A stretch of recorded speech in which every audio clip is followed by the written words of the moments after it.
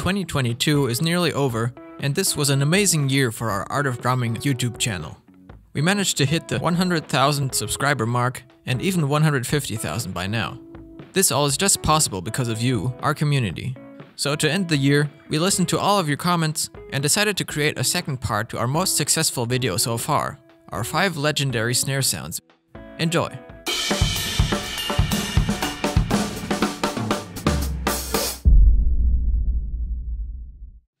In the first video, we covered 5 drummers and their famous snare sounds, but there are so many more out there.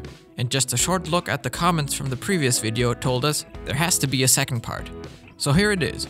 And this time we partnered with our friends at Sonor, who provided some awesome snares for this one. Let's jump straight in.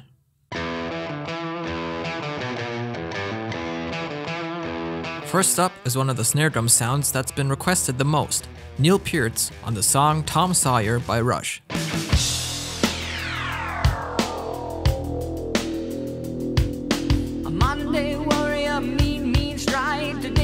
Sawyer, mean pride.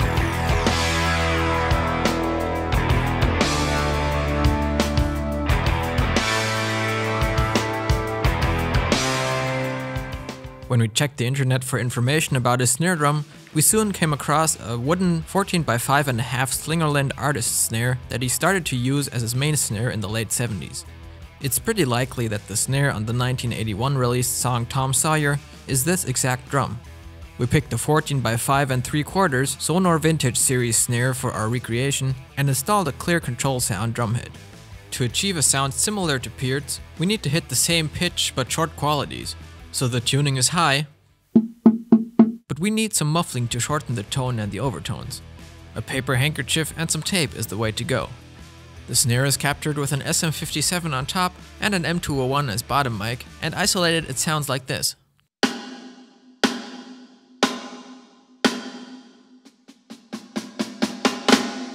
Here's our Tom Sawyer snare, once in the groove alone, and then with a song.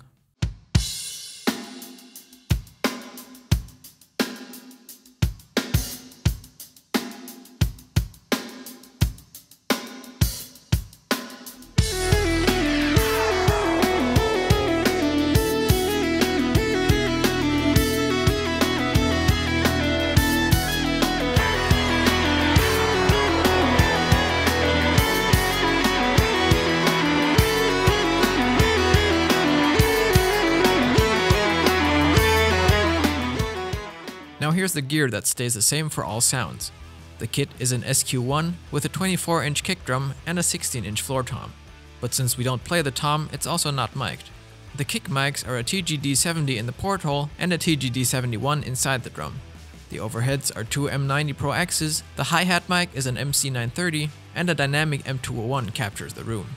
The cymbals also stay on for all sounds, and we have 14-inch A New Beat hats, an 18-inch K Dark Crash Thin, and a 19-inch K Sweet Crash. Now after the first pretty high tuning, let's continue with a low one.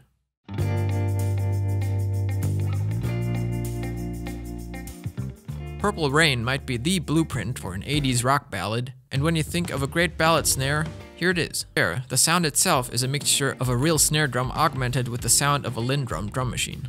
Bobby Z, the drummer of Prince's backing band The Revolution, at the time triggered the drum machine via a condenser mic on a snare. But our challenge here is to get as close as possible with only the acoustic snare. So what do we need? A crisp attack, a good body, and not too many overtones. So we picked a metal snare drum, a 14x6 Prolite brass to be precise, and went for a double-ply pinstripe head.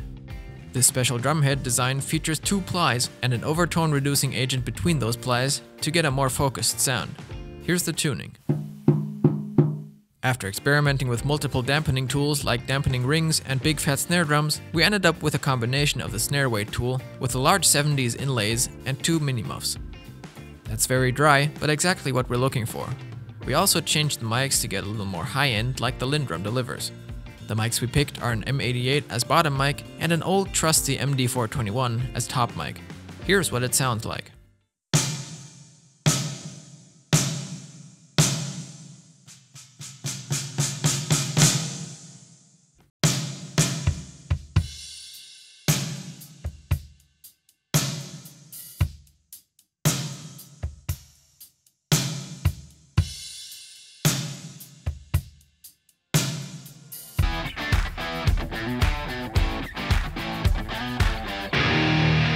It's just one of those days where you don't want to wake up. Everybody sucks. You don't really know why, but you want to justify. And someone's head off, no human contact. And if you interact, your life is on contract. Your best bet is to stay away, mother. John Otto is Limp Bizkit's rhythm machine. While Purple Rain is well known for a very warm and low snare, John Otto likes it high and cutting. A great example for that is their song Break Stuff you just heard. The snare also is a lot more open than you might expect. If you listen closely, you'll really hear it ring. Since he played mainly shallow drums, we picked a 14x5 Prolite snare and went with a steel shell for a nice ring. The drum head on this one is a coated controlled sound one.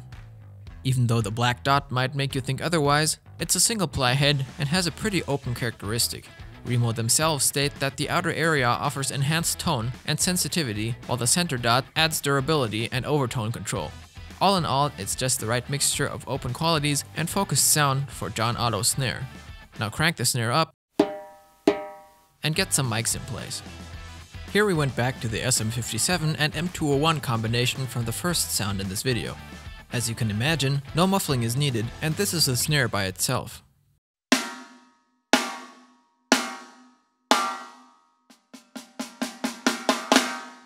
And here's the snare in a groove and with the music.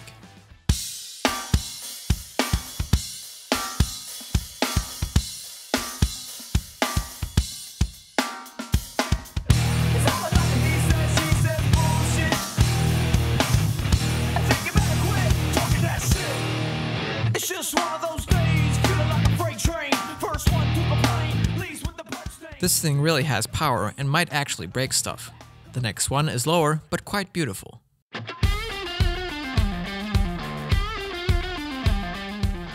Now, one of the most loved and also most hated bands is probably Nickelback.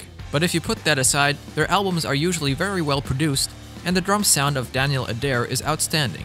So we picked one of their most famous tunes and checked to see if we could get close. Sharon James Dean is fine for me.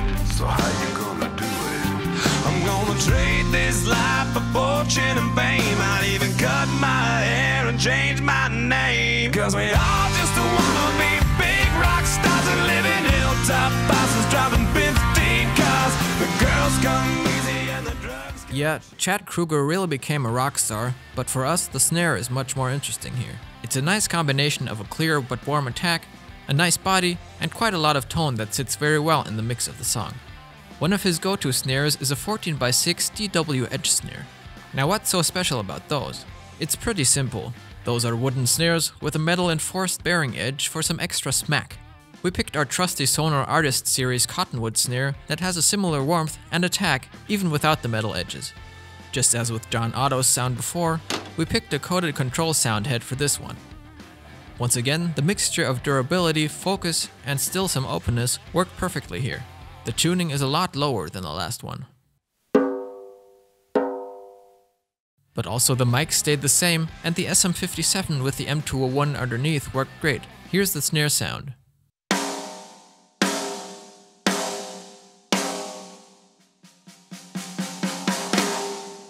And here's the groove, once without, and then with the song.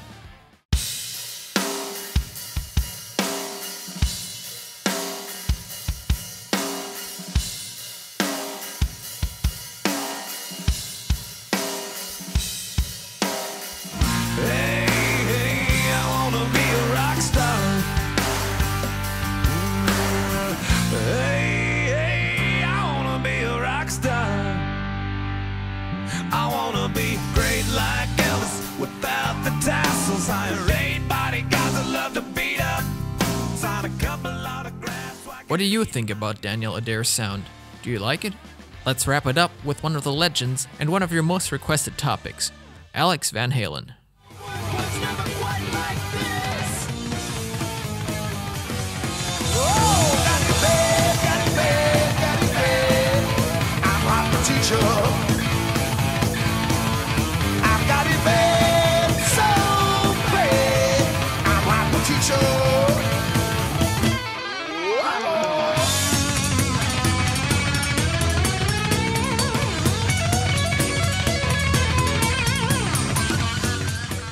There's no better way to introduce Van Halen than through their music.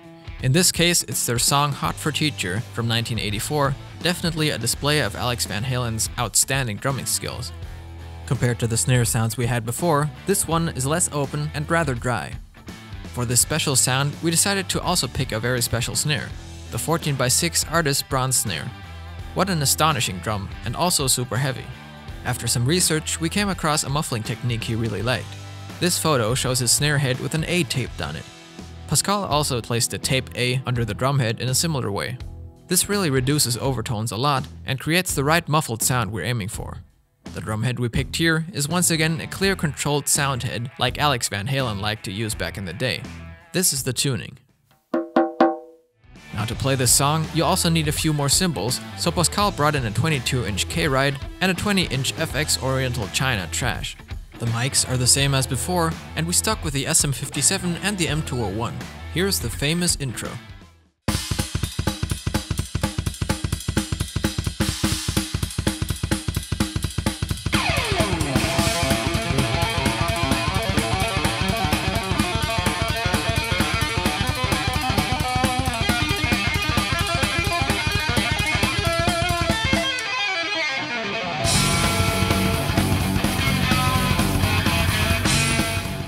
Well, that was quite a variety of snare sounds here, from very high and open to pretty low and muffled.